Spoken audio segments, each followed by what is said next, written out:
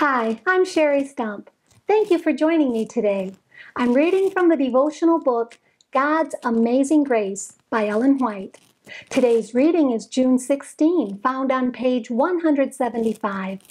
The title of today's devotion is Heaven Itself Imperiled. In Isaiah chapter 13 and verse 12, we read, I will make a man more precious than fine gold, even a man than the golden wedge of Ophir. The value of a soul, who can estimate? Would you know its worth?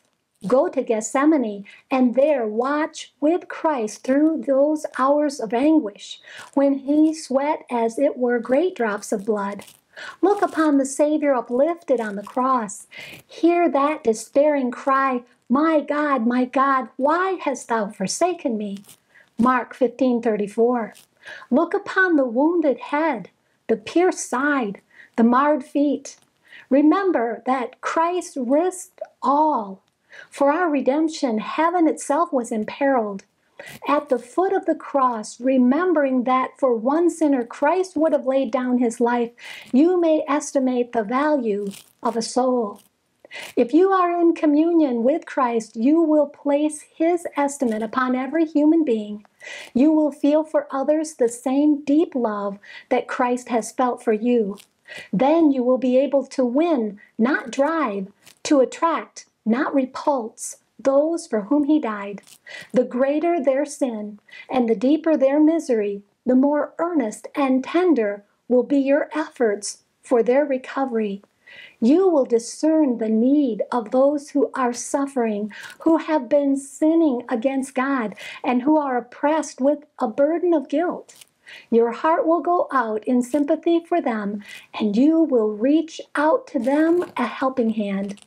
Christ and him crucified should become the theme of our thoughts and stir the deepest emotions of our souls.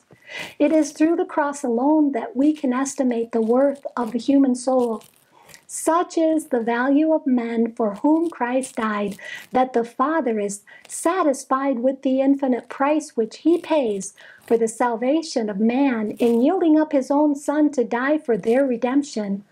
What wisdom, mercy, and love in its fullness are here manifested.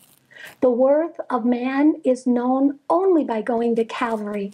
In the mystery of the cross of Christ, we can place an estimate upon man. How glorious are the possibilities set before the fallen race. Through his Son, God has revealed the excellency to which man is capable of attaining.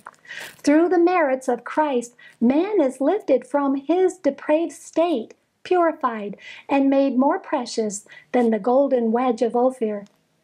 Thank you for being with me today. Please join me tomorrow when we'll read about the Father's immeasurable sacrifice. And may God bless you abundantly, above all you can ask or think.